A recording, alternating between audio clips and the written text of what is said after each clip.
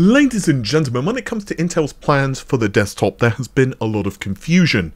At the moment, of course, we're on the 13th generation processors, known as Raptor Lake, but things get a lot more complicated going forward, and that is putting it mildly, as Intel's plans seem to change significantly between mobile, in other words, let's say laptops versus desktops, and this point has perhaps even been the most contentious when it comes to Meteor Lake.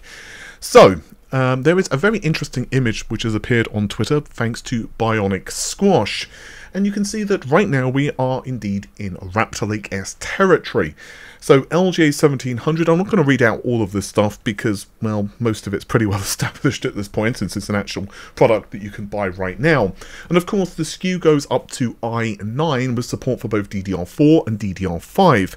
Now again, to refresh your memory, this is the 13th generation, but if you cast your eyes to the right, good sir or good madam, you'll notice that of course the socket changes to LGA 1851, and this is unified across Meteor Lake S as well as Arrow Lake S, but you will also spot that the SKU for Meteor Lake S goes up to i5 and i9 for Arrow Lake S. Now there is some difference in core count, and I'll get into that in a second based upon my own information, but this does seem to tally up what a couple of sources had told me in the past.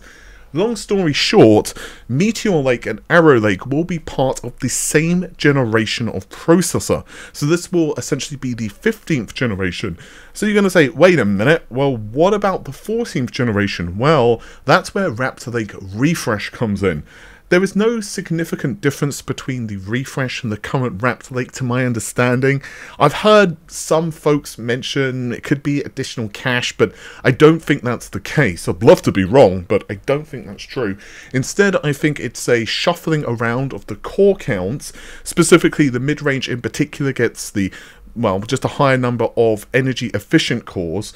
And I also believe that there's some tweaks in terms of energy efficiency, improved clock frequency, yada yada yada.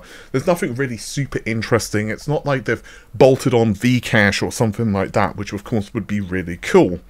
Shifting though to Meteor Lake S and Arrow Lake S discussions, well again you can see the difference. Basically the lower end SKUs will be taken care of by Meteor Lake S, and the higher end SKUs will of course be taken care of Arrow Lake. Now this becomes confusing not just because of core counts, again we'll get to that in a second, but also the fact that these architectures are inherently different. So for example, there is higher IPC on Arrow Lake, although the exact percentage and improvement hasn't been exactly confirmed yet.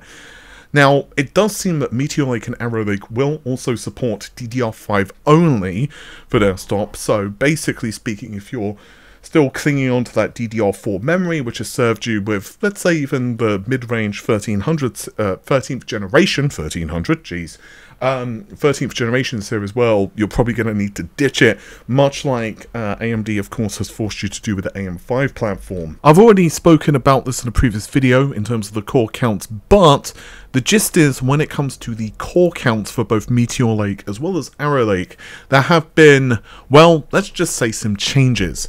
So, for example, Meteor Lake S is 6 plus 8. So, of course, we are looking at 6 performance cores, 8 energy efficient cores.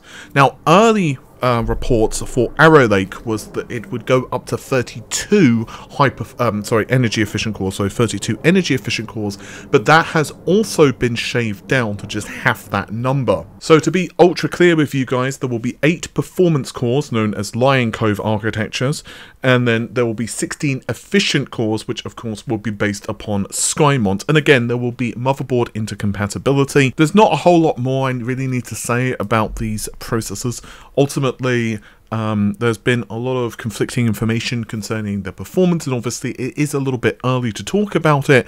I have been told that Arrow Lake may have up to a 20% increase over Meteor Lake in terms of IPC, but frankly I will only believe that when I'm physically able to test the processors or there is some type of official announcement, because honestly when it comes to performance, you know, one leak, one goal can kind of just take over, and it may not be something that's actually achieved, or even if it is achieved, it may not actually be indicative of cross multiple benchmarks. Maybe it's a very specific benchmark. Again, it's very difficult to know at this point, but it's going to be very interesting to see how Arrow Lake, as well as the rest of Intel's lineup, does end up performing.